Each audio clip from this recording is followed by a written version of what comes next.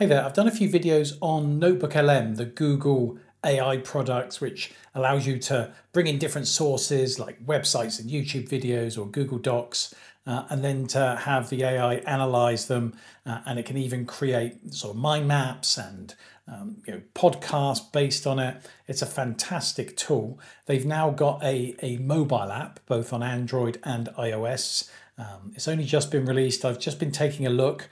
It's pretty bare bones at the moment in terms of what it can do. In terms of functionality, it can do the basic thing of adding sources, and then you can sort of chat with it. It can also do the sort of audio podcasts.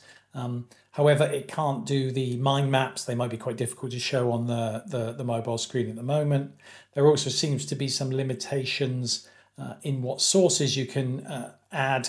I mean, you can do YouTube videos, websites, and PDFs, I think, but you can't look at your Google Drive and your Google Docs and Google Slides and things like that at the moment.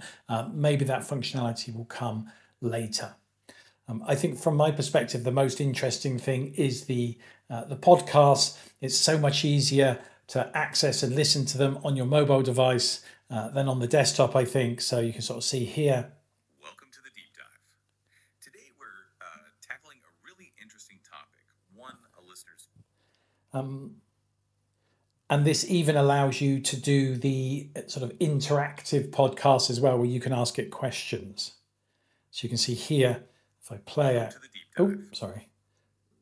Now, in this version, you can sort of actually interact with the podcast and ask questions about the sources to the two speakers. So to give you an example.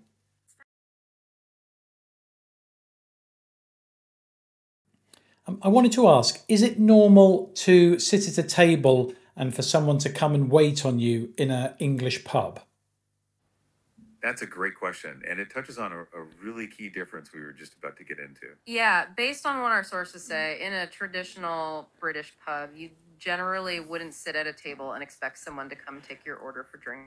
So you can see this is a fantastic tool for teachers, but especially for students. You could use it probably in class for listening activities or speaking activities, but also a great way for students to practice themselves, interacting with speakers, asking questions, understanding the content, asking follow-up questions, etc., etc. Like I said, still quite basic at the moment. I imagine it will improve in the future, but just the ability to access the podcasts and to do the interactive podcast as well, I think is a real sort of game changer. Try it out. Let us know what you think.